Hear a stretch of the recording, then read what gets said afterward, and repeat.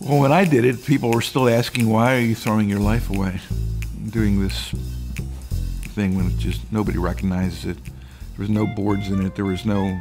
It was really viewed as a kind of like a place for the lost souls to go, but not. You wouldn't seek it out. When I trained in pediatrics primarily, I had a chairman who was pretty erudite, and he said there were two kinds of pediatricians. There were firemen and there were farmers. And the farmers were the nurturers, the primary care, subspecialists who could take their time in working things up and arriving at a diagnosis. And then there were the firemen, or women, who needed answers and action and a different kind of rhythm. And the secret of life was knowing what group you belonged in. And I knew I was a fireman. I love it for a lot of reasons. One is because I like thinking on my feet, and I think the real skill that you have to become an emergency physician is to learn how to think. You know, people often ask, what's the special body of knowledge in emergency medicine? And I think that's really the wrong question. Most specialties have a special something. It's not always knowledge. Mostly we have a skill. And the skill is not a manual skill, it's a cognitive skill. It's how to make decisions based on limited information in time-acute situations. I really liked intellectually the idea of trying to be the master of the first 2 hours of anything that walked in the door. That intellectual challenge is, I think, one of my drivers. We want the action. We like the energy level. We like the juice. But it's a crazy thing to like. It's like the Woody Allen joke. A guy goes to his doctor. He says, "You got to help me, doc. My brother's crazy." Doc says, "What's wrong with him?" He says, "Well, he thinks he's a chicken." He said, "Chicken?" He goes, "Yeah, he thinks he's a chicken." He said, "Yeah, well, bring him in and I'll cure him." He said, "We can't, we need the eggs." And that's it. I can't explain it.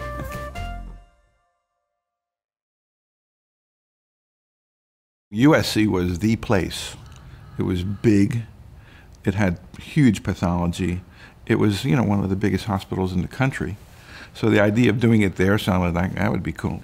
And it turned out that the bad thing was we didn't have any faculty of any who were at all competent. I came from a tradition, both in medical school and in residency, before that grand rounds was the most boring thing you could possibly ever sit through. And it was some expert on the upper pole of the left kidney, and who didn't know anything else except for the upper, in winter, the upper, this is how it acted, and he gives some lecture about some topic that, everybody would be trying desperately to stay awake. The faculty was embarrassingly bad. Their skill set and knowledge base was just lacking. One of them was a psychiatrist, nice fellow, well-intended, but a psychiatrist who was interested in emergency medicine, but didn't know anything about emergency medicine. When I first got there, attendings weren't expected to be in the department all the time. When they were on shift, they were expected to be nearby so that you could call them if you wanted. That was true except for the weekends and nights where they weren't there at all. But you supposedly could call them if you wanted.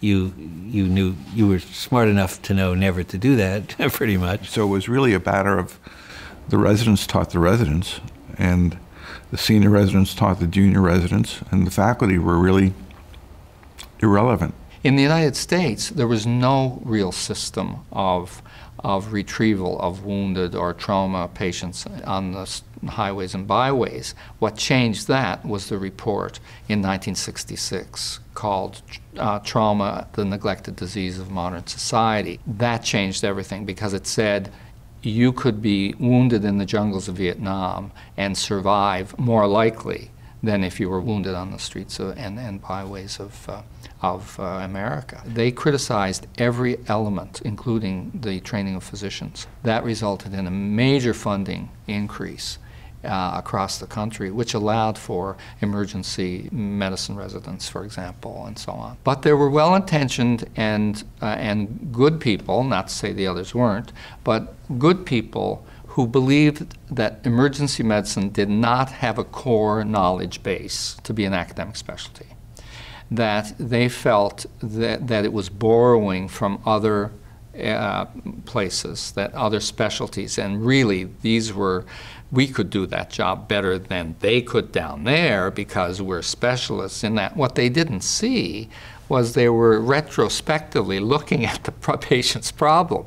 And any one of them, if you put them in the emergency department, even with a complaint which might well have proven referable to their specialty, they would have missed it, or they would have not realized the importance of the presenting symptoms. Let's say a young infant, we'll make it a child or young adult, comes in with a broken arm or a complicated laceration that we can fix in the emergency department, but we want to provide anesthesia and sedation to ameliorate the pain and make it a better procedure. You go back 10, 15 years, you'd have to call the anesthesia people downstairs to administer the drugs that are used for sedation and pain management. But over the last decade, it's a fact at this point that emergency physicians, pediatric notwithstanding, all types, are the experts in taking people out of pain and managing what we call procedural sedation. We had a few meetings with anesthesia departments years ago to see if we were qualified, and they realized that we were overqualified. We've done so many more than they have upstairs in their own operating rooms that battle's over. So the way we won every battle of turf is by being available, never turning anyone down, developing a curriculum to learn how to do it, developing a quality method to see how you're doing it, and reporting back to the hospital as such. The way you break down barriers is contact. And when people don't know what you do, they assume you do nothing. And that's human nature. So once they see what you do, it's just butter. I've been doing this so long, and I turn around and I look at all the skills that we just do. And without opposition, you know, nobody's banging our door down to say, hey, you can't do that. From central lines to IV access to sonography to CAT scans, preps to sedation to chest tubes. It's amazing. We not only do it, but we do it well with an organized curriculum on how to teach it. And how we win, and we won those turf wars, was quite simple. We're there 24/7. It's amazing how people protect their turf when the sun's out. But when it gets dark out, they'll go, well, you're okay at night. Well, now we're okay all the time. I think there's at least in a lot of emergency medicine, although I'm pretty sure not all of it, there's a sense that patients are important and that we have to treat them with respect and humanity. And even that involves taking care of their symptoms, not looking at them as the enemy, not looking at them as cheaters and liars who are going to get us to do the wrong thing. I think the best way to look at our place in the medical hierarchy would be to understand that what people realize now is that most emergency departments are responsible for over 75% of the admissions to the hospital you're in. So we are the front door. Get over it. It's not the fancy lobby with the fountain and the donors and the benefactors on the wall. It's our little drive-through, and we are the front door. So what does that mean? That means that people come through and they get processed, and over 99% of the patients who get admitted through the emergency department have the correct diagnosis made. We nailed it. We figured it out with technology, intellect, and approach. In my mind, what I've seen in my experience, in my little world, I think a few things in the culture have changed dramatically for the better. One is that we hold ourselves to a higher standard than we used to. People didn't like to make mistakes ever, but that was mostly because I didn't want to feel bad about myself. But I think now there's much more of a sense of, you know, you can't hurt people. We have a real responsibility that's important. When I first started, there was no CT scanning, and particularly people with head injury were really a challenge, because the ones who were really sick were obvious, but most of them were really sick, and they ended up fairly poorly. It was important to get to some of them quickly, to those not okay, not really sick, to get to them before they really deteriorated, and there was no good way to do that. CT scan came along, and my God, you knew the answer. It was really quick and easy and correct. So that was a huge, huge difference. Ironically, I now believe that the way we currently use CT scans, we probably would be better off as a society. Our patients would be better off if we didn't have it. That's a bizarre thing to say, and maybe it's an overstatement, but I think we do a lot of harm with CT scans. And it's not just from the radiation, which I think is trivial compared to other harms. I think we do a lot of harms with advanced technology, the way that we go looking for things and finding and treating things that we think are dangerous because they carry a name that's supposed to sound dangerous. But in fact, we're finding them at such trivial levels that they're not dangerous. We'd be better off not finding them. The treatment's worse than the disease. The better the technology, the more trivial things we'll find. So for me, it's a little bit of an irony that it's the same thing that is most harmful as the thing that was the biggest great change. CT scan was great. I think the pressures that they're under now are to blend physical exam skills with the technology. You know, it's very easy to be seduced by, okay, I'm not sure what's wrong with your abdominal pain, we'll just scan you.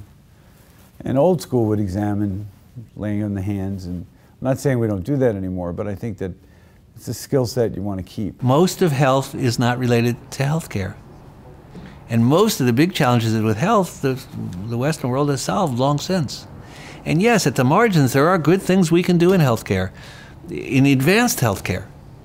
But that's not as important as having schools. We need to continue to realize that the most important thing we do is provide comfort. We occasionally do big things like save a life, but that's rare.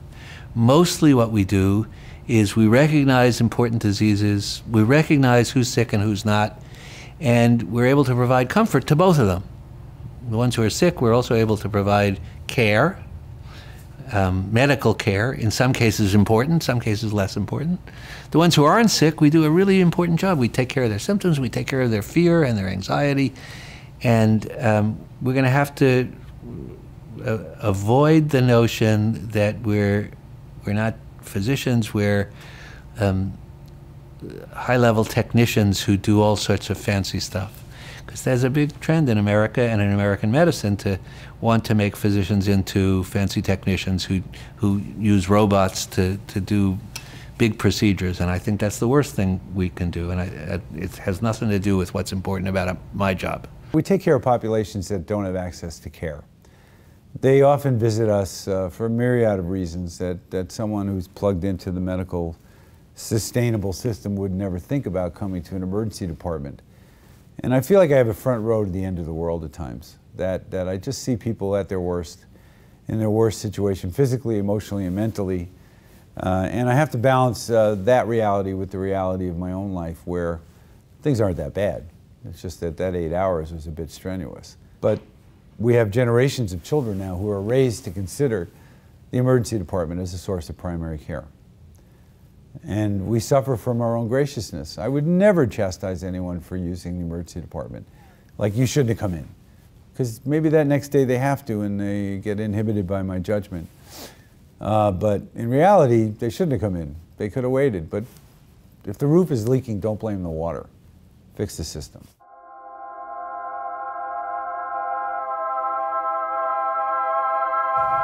Absolutely.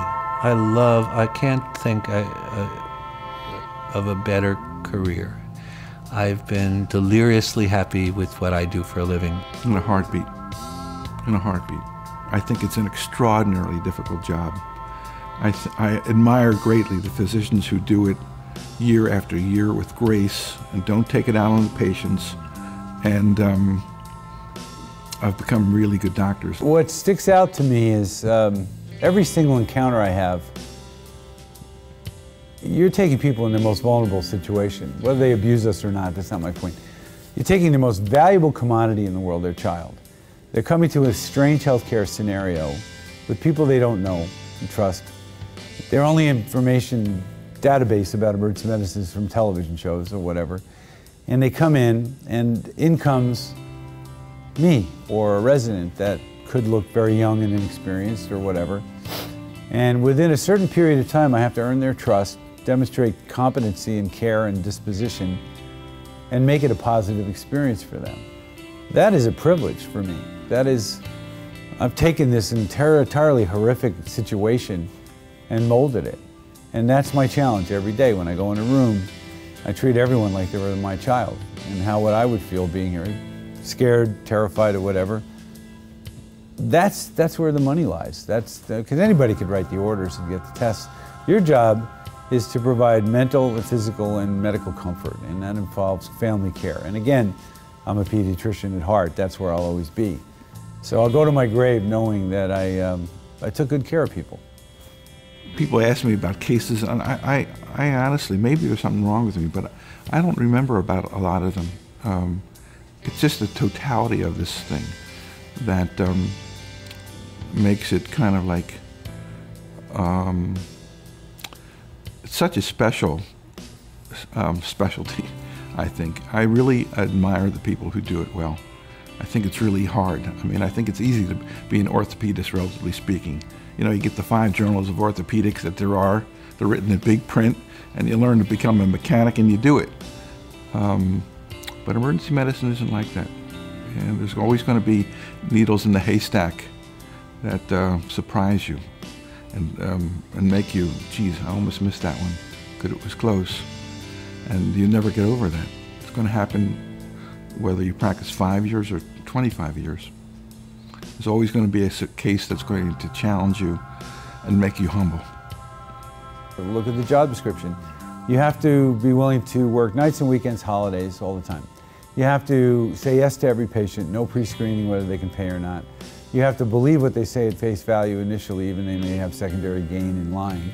They may be half dead when they roll in or not, and you have to basically do the same job every day, try to not do too many tests and spend money, and yet never miss anything. What fool would take that job? There was a newsroom episode this year, one of Sorkin's new shows, and the last episode was called, the title of it was, I think it was called The Precious Fool. And they talked about people who would always be idealistic about what the country could be or whatever. In medicine, emergency medicine is a lot like that, where you're the perfect fool. You think every 20-minute interchange can make a difference, and the funny part is it does.